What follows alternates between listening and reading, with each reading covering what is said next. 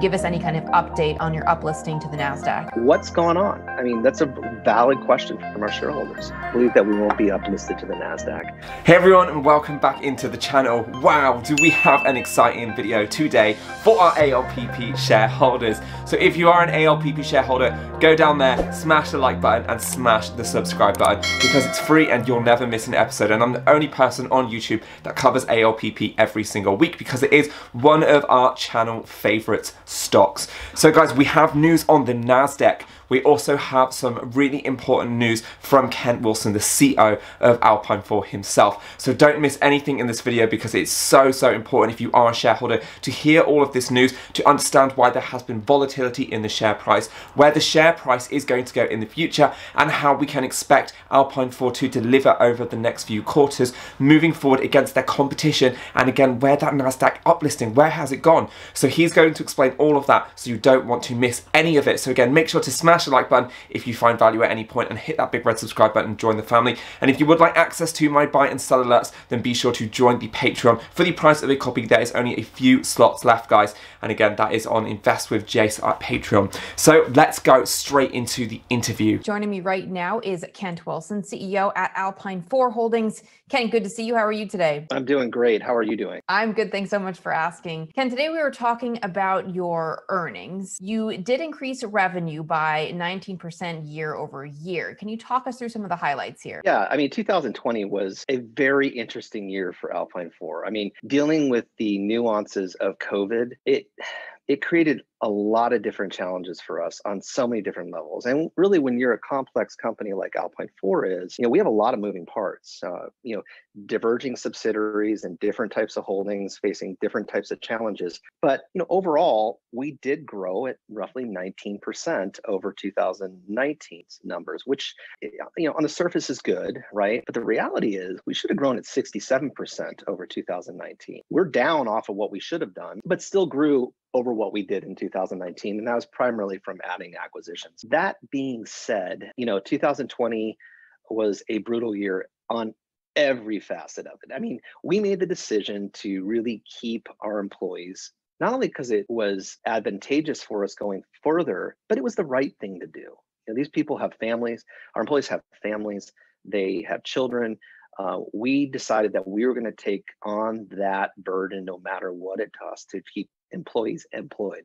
So guys, this is why I absolutely love Kent. He's an absolutely phenomenal human. I mean, to put your employees first over your business, to understand and recognize that families, people have children, they need jobs. This is why I'm invested in Alpine 4. Like I've said so many times, there are so many CEOs guys out there that do not have the same mindset. They are only corporate, they are business focused, which again is great for driving profits. But where is that shareholder value? Where is that relationship with the employees? And if you cannot treat your staff or employees well, then you're not going to have a fundamental business that is going to grow and develop, because you're just going to get those good people and they're going to leave. These people are going to stick by Alpine 4, which is going to allow them internally to have a very successful business. You need a good CEO, guys. It's so important to drive a business to the level of success that it has to be arrived at. And Alpine 4 are going for the top. Kent has made it so clear. I've seen every single interview that he has done on YouTube over the last year, guys. I've seen every single one, even dating back to 2017, and he just comes out every single month and he gives us news.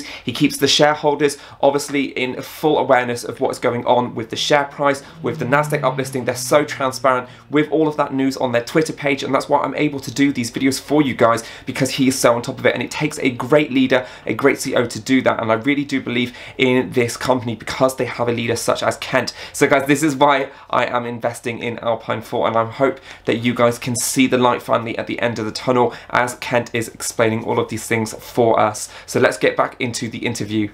And so, but that comes at a cost. We ended up, when you really count all that stuff, the loss of revenue from 47 million down to 35 million or 33 million, and the overall impacts of increased competition from the lagging of work that went on, we lost $8 million.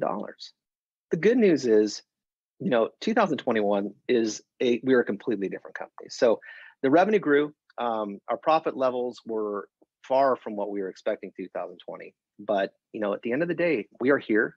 We have many competitors. I would say almost a third of our competitors industry-wide are no longer in business, or they're so neutered, if you will, that they can't really perform in the way that we can. So we're excited for 2021. We're glad to put 2020 behind us.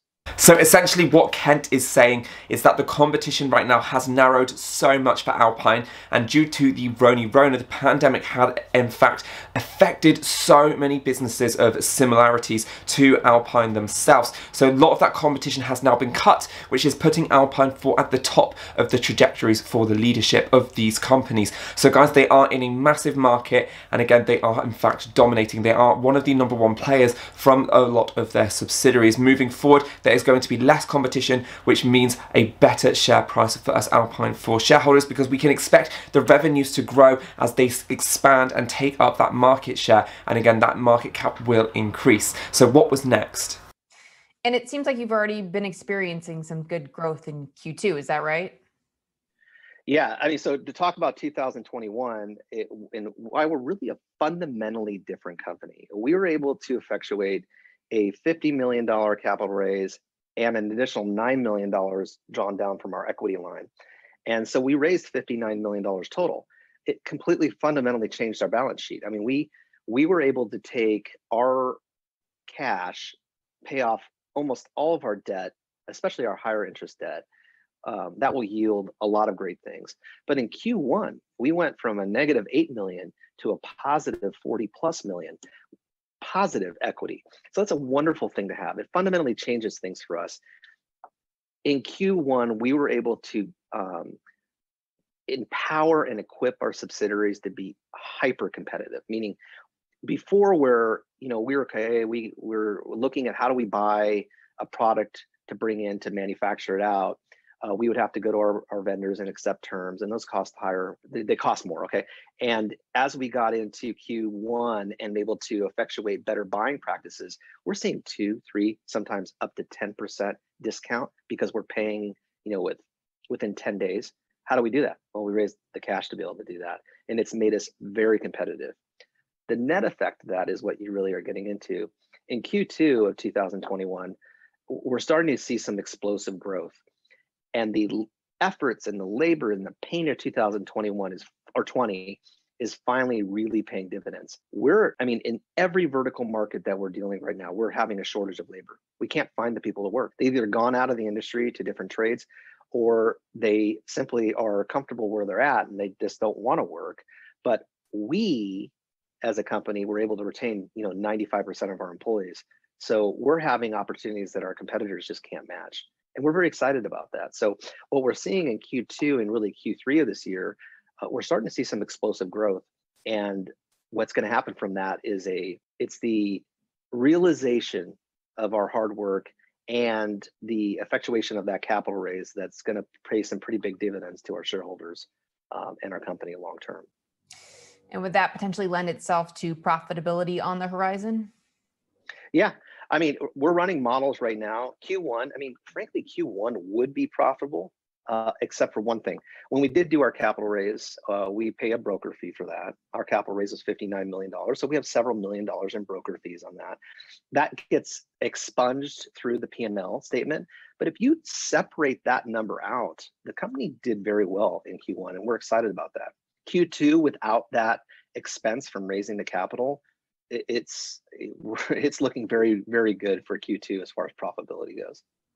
Excellent. And I'm sure you get this question a lot, but can you give us any kind of update on your uplisting to the Nasdaq? Thank you. We do get that question very often. When we gave the estimate back in February of 2 weeks, that process, that time frame was actually given from the Nasdaq as far as their timing goes. In fact, if you look at their website, they actually have the 4 to 6 week time frame. So we gave that out based on Nasdaq guidance. What's gone on? I mean, that's a valid question from our shareholders. Well, it's nothing that Alpine's done. Alpine is actually fundamentally stronger than it has ever been. We meet every check mark of the Nasdaq. What has happened is in early January, they have been inundated with new listings, which is good for the Nasdaq. It shows how strong that platform is. But the reality is, where they were probably doing 1 listing a week, they're doing 5 to 10. And so they're just, frankly, it's overwhelmed. So we've decided, and our shareholders, I'm talking to you, you need to be patient. Good things are coming. There is no reason to believe that we won't be uplisted to the Nasdaq. I'm in communication with them fairly often.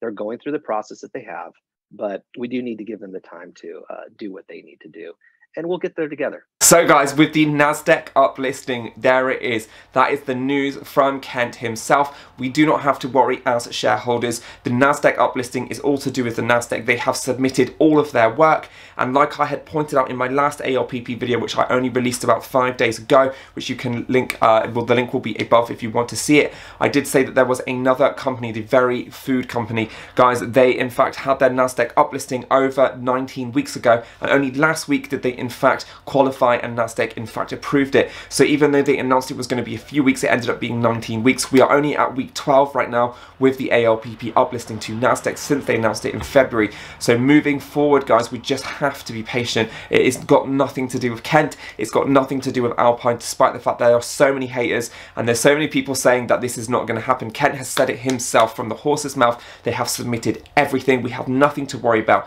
and it is in fact Nasdaq. They in fact are doing all of the work behind the scenes right now, and once they can get back to him, because they are just flooded right now with applications, with work, because it's such a successful platform, and the Rona has in fact impacted the businesses around the globe.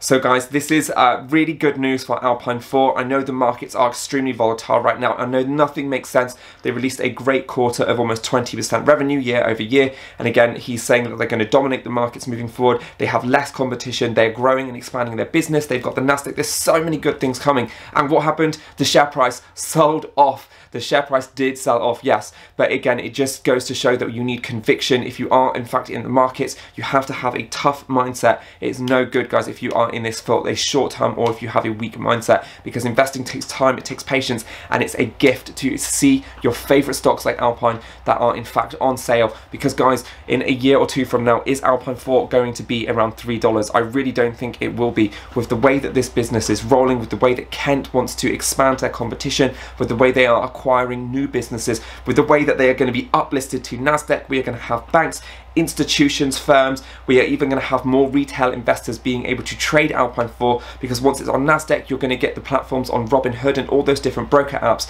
So there's going to be so much more volume traded on this stock, and that is why I'm a believer in Alpine 4 and why I continue to stress on this channel that if you hold through these spouts of volatility, guys, for the long term you will be rewarded. These prices are in fact a gift right now for us to average down for the long term, because it's no good if you are in this obviously just for a month or two. If you are doing that, guys, then you are basically gambling, unless you have a pure strategy and you know exactly your price targets, where you see the stock going in the short term, 4 to 6 weeks, and you know you can get in and get out. But right now the markets have turned upside down. It is a lot of volatility around, so those penny stocks like Alpine 4 are going to be heavily affected. That is why you need a plan, a long-term focus, as I say, if you're going to invest in these types of companies. So guys, that wraps up this video. I really do hope that you found a lot of enjoyment. Don't forget to go down there, smash that like button, hit that big red subscribe button, and welcome to this family of investors.